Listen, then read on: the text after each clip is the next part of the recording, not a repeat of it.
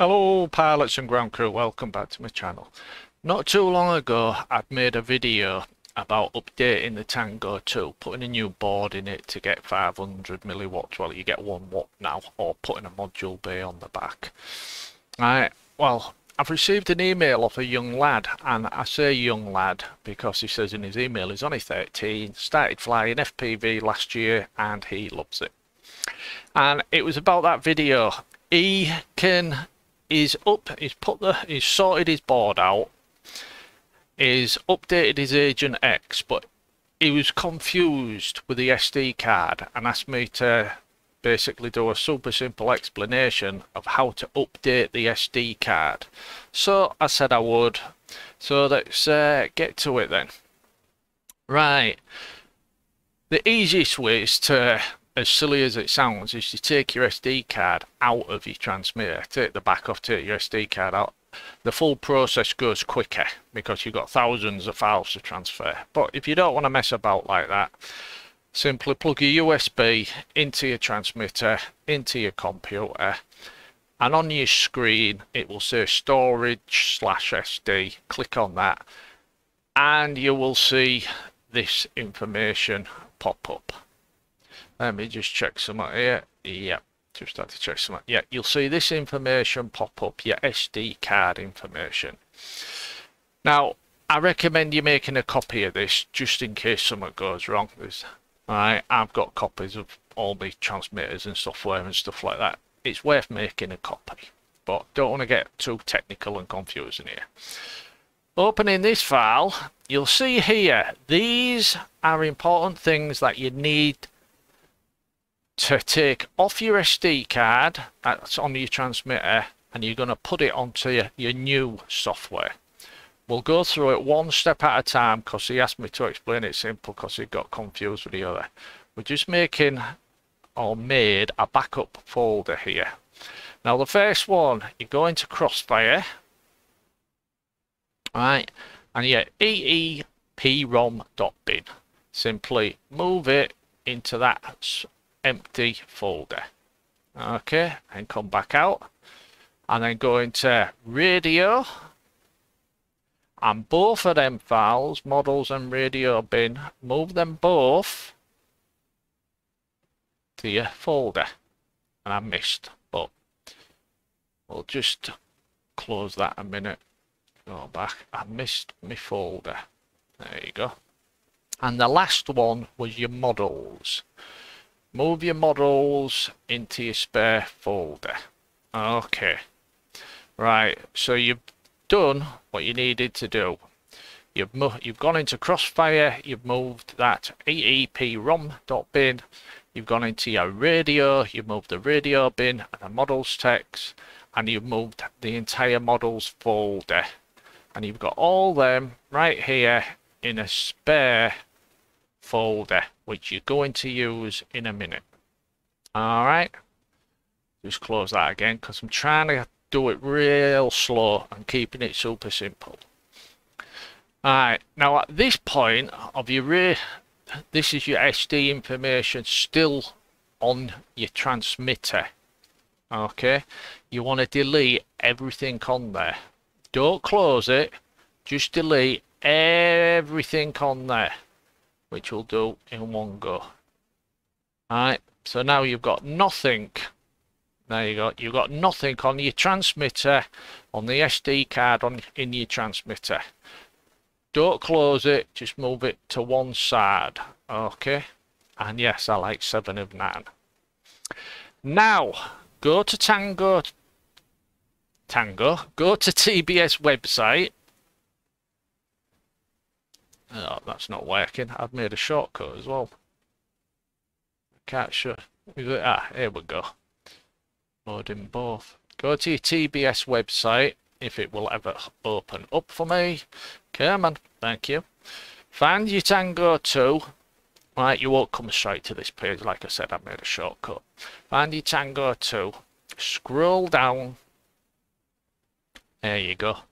And here's your SD card downloads. You will want the latest version. Tango 2 SD controller. and it's for Freedom TX 1.2. You will want that. Simply click on it, download it. Right, I've already done that, so we'll come back to here, and it's here. Alright, if I open that up, alright, and open the folder inside, and you'll see there. Oops. Did not mean to do that. Just move that down. Just move that. Where's that folder? Just ignore me a second. I'm just moving stuff around so you can see everything. Right, now this is the software we've just downloaded, right, from the TBS website. Now that folder we made the copies of, remember, going to open that up, right, and I'm going to move everything into here. So if we open Crossfire up, we got that EEP rom.bin from there, so we're going to move that into there. Come on. This is why I said it's easier if you take the SD card out. Yeah. There you go. Alright, I mean quicker if you take the SD card out. Alright, come back. Now remember, this is still what you've downloaded, your new stuff. Alright, go into radios. Alright, and you need to put the model text. Very slow. And the radio text. I'll sing a song in a minute. That stopped it, didn't it? Right. And now models. Right. You can here delete models because you've got your own models you backed up here, which we're going to put in. There you go. And now your models folder that you moved with all your models in, put that in.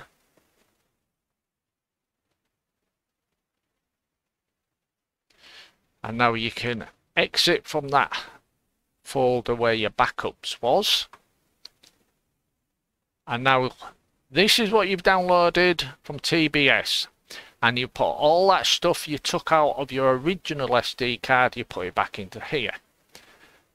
Okay, on this side, this is your SD card inside your Tango 2, which you've deleted everything now.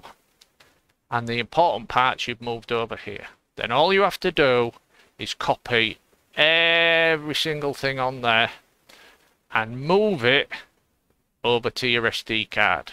That's actually in your Tango 2. Alright, that's all you have to do. Now this, if your Tango 2 is plugged in, this will take a long time because there are literally over 2,000 odd files. Because I'm using the SD card straight into the computer, it's going quite quick. And we'll just sing a song, sit here, just wait for it.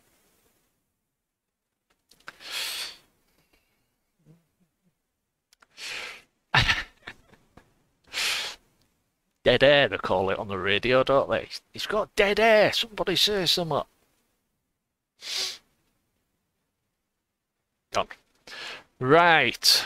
Now, this side was what we downloaded from TBS.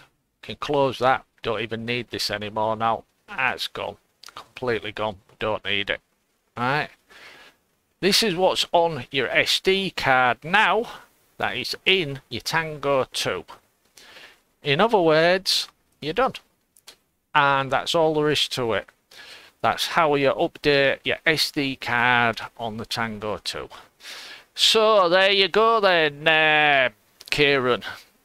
That was his name, Kieran. I should have mentioned that at the beginning, the young lad Kieran. But there you go. And if I went too fast in parts, because I know you're a young lad, right? But just watch it again and again. I don't want to actually tell you what to do now. I don't want to say, well, first of all, you download this, then you go to the... Because then you starts getting more confusing. I've just shown you how to do it, just one step at a time. Alright, if you have any more problems, either leave us a comment or just send us another email, Kieran, and I'll be happy to either talk you through it again or make another video. Right, well, I won't make another video showing the same thing because that looks pretty straightforward to me. Let me just come out of there and come out of there. Yeah, so maybe this will help somebody else if they're having any trouble too, because I think the problem, the way it was explained to me, or the way Kieran explained it, was having to take some files off your SD card and putting them onto another, well, not another SD card, putting them onto the new software, and then putting all that software back onto your SD card. I think he was thinking, why do I have to, was he making a mistake taking one off to put another one on? And it does seem strange, you're taking it off and then you're putting it back again, but you're putting it back with different software, the new software that you downloaded from TBS, the updated software, or firmware, or whatever you want to call it. But yeah, so there you go, Kieran. So I hope this helps, and like I said, if you've any more questions, right, whether it be to do with the SD card or not, but you've got my email, so as everybody else, it's in my bloody thingy, but just drop us another email and I'll be happy to try and go through anything else with you. Okay then, pilots and ground crew, and if this helps anybody else, great. Right then, I'll leave it there and simply say what I always say, cheers.